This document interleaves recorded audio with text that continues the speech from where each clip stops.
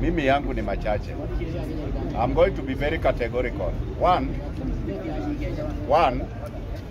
we have to ensure as a people we are organized on how we do our things. Ni nini najaribu kusema? Ukiangalia every policy ambazo Mheshimiwa Rais na his government wamekuja nazo, amejaribu kukuja na new blueprint zake. Kama vile wahenga wanasema, if you are planning to fail, fail to plan. Na kweli mandugu zangu, huwezi tekeleza jambo lolote bila mpangilio, si ni kweli? Na wakati mtu yeyote amepewa madaraka, anakuja na sessional papers zake. So Mheshimiwa Rais lazima kuja na flagship projects zake. Kama hii affordable housing, saa hii ana deal na healthcare and is doing upgrading on our facilities through concession. Kama hiyo ya ndani. Ni nini najaribu kusema? Sisi wachache ambao tumepewa nafasi kuinterrogate what the government does, because si wote wanashughulika hata na serikali inafanya nini. Hata mwingine ukimuuliza leo juu ya ndani, hata haelewi ya ndani ni nini. Tunaelewana my friend? So kwangu mimi najaribu kusema, lazima sisi wenyewe tujiulize, wewe mahali huko kikada ya uongozi uko wapi? Where do you belong? Are you kwa subjects ama wale wamepewa jukumu la kuongoza? Because at the end of the day, Ruto akienda na all those things mnataka, mtakuja kusema hajafanya lolote kwa ile muda amepewa. And there is a way also how we do things. Kitu hata hajawacha ground, kama ndege haja take off, hiyo kitu iko kotini. Sometimes saa zingine tunakuja hapa na tunaongea, my friend, sometimes I get perplexed, huwa nashangaa. Because utakuta mtu anaongea kitu, hata ukimfuatilia unajaribu kujiuliza, huyu mtu akili ni timamu? Meaning this guy has never taken time to interrogate the subject matter he or she is talking about. Kwangu mimi nasema, in our constitution, Ruto has 5 years. Mkimpenda tena mtamuongeza, msipompenda ataenda nyumbani. Lakini kwa sahi, how will we judge him and this government? Ni yale mambo analeta, ikifika 2027, ni jukumu letu tuseme, ulikuja na Dani, it didn't work. Ulikuja na health setup, it didn't work. So go home. But hii utaratibu yetu, anything ikiletwa tunapinga. I don't think we are heading toward the right direction. And that's why sometimes mimi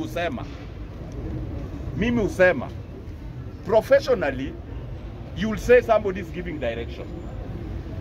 But in a professional and good word, you'll say that person is dictating. Mimi upendanga dictators. Kwa sababu hata kwako kuna maneno mengine usiposukuma, hiyo boma kuna mali inaenda. Una watoto, kila mtu anataka zake, mama anataka zake. But the moment kuna failure imetokea, mmefail, lawama wanakuwekea. Hakuna kitu ulifanya. So tupeane Mheshimiwa Rais nafasi zake, afanye hizo pusi anafanya. Kama zitaleta faida ituletee. Kama haitaleta, we have the 27th kuongea. But hii maneno mengine tunaleta mingi, mimi kwangu naona haitusaidii.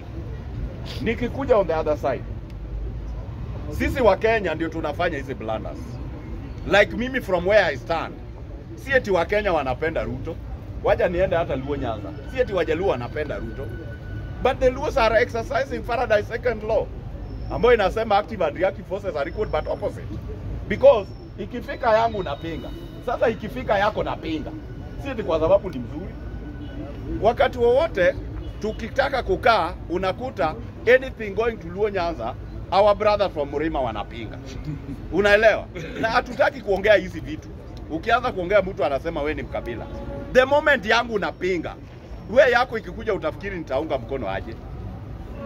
So mimi nasema tujaribu tusaidiane kwa muongozo mwafaka, tujengane kama jamii. Because kama biashara tunafanya pamoja. I know of Kikuyu gentlemen, gari yake haizi peana Mkikuyu mwenzake hata kama ni mechanic. Hata tumana tikiti Mjaluo atoke from Luo Nyanza akuja mpatie hiyo gari. Na hizo ndio gari unakuta vijana wengi Wajaluo mechanics wanaenda nao kwa mechi ya Gor. Kama umewahi kuona hizo mechi zikiwa zinachezwa, magari ni mingi ndogo.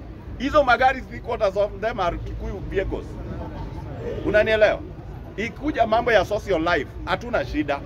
Sasa tunaishi, utakuta 3/4 of the houses we are staying are the cubes. And we deal with them in a very good way. You have a landlord Mkikuyu mkosani, ni uishi pale umlipe. In fact, most of them are even more friendly than that ukipata landlord ambao si Mkikuyu. Unanielewa? Lakini ikikuja siasa tunaleta vitu hakuna. Mimi nasema hivi, ombi langu kwa mandugu zangu from Central Kenya, ombi langu tu, yale mambo amukupata kwa uongozi ya Kenyatta na amukupata ya Kibaki na amukupata ya Uhuru, learn to live with hali ambayo iko. Hii mambo ya entitlement mnajisi everything ni yenu, muache. Na mkiacha hii nchi itaenda vizuri. Lakini msipoacha hiyo, I'm telling you for free. Kuna kitu ilinisangaza. Our deputy president impeachment inapangwa pale. Na tao nimetulia ni kama njuka ya mtoto mdogo. Bwana, mnaishi wapi? I'm not inside you, but I'm telling you how things are done. Haya. Ni kitu iko Mlimani Code. Inaitwa Mlimani ama Kilimani? Our deputy president anakaa pale na mtoto wake na malala. Na proceeding inaendelea pale. Then hapa mkikuja mnatuambia mtatujua, tutawajulia wapi? So mimi nasema, I'm not saying watu wapigane, but kuna maneno mengine, give merit where it is due. If you know, even today you know, Raila is a factor in this country, tuanze kuheshimiana na tusaidiane. Because mimi hata naamini, hata ukiongea na Raila kwa kina, je, do you support Gachagua aende? Honestly speaking, atakwambia yenyewe Israeli aende, lakini kwa sababu wacha iwe hivi. Unanielewa?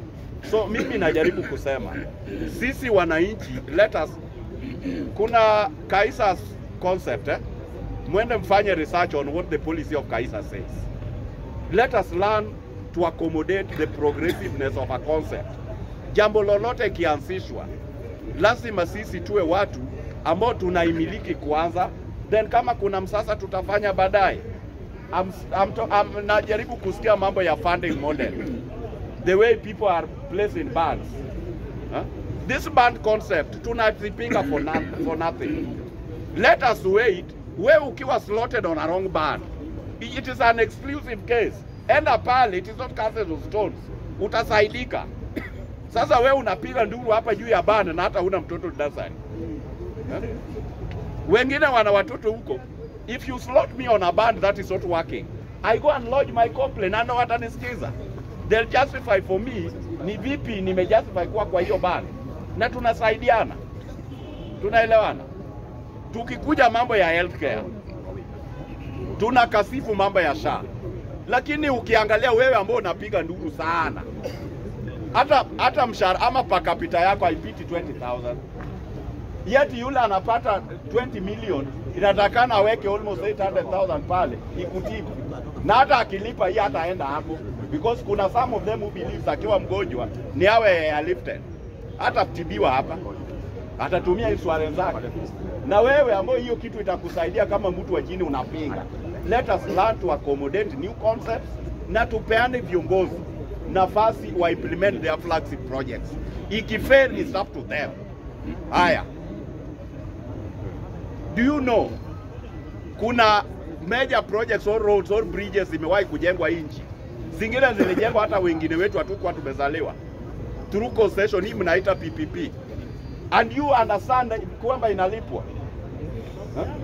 Lakini tunapiga nduru, hata mtu akisikia unashindwa utatoa milioni kufanya hiyo. Mimi naamini umoja wetu ndio nguvu yetu. So kama hiyo pesa itakuwa pull together itusaidie, so be it. Lakini mimi nasema, hata mimi ningekuwa Ruto, kuna maneno mengine siwezi kaa nibembeleze.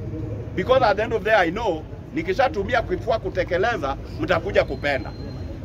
Kenyans we are that way. Thank you, Bwana Speaker. Thank you very much.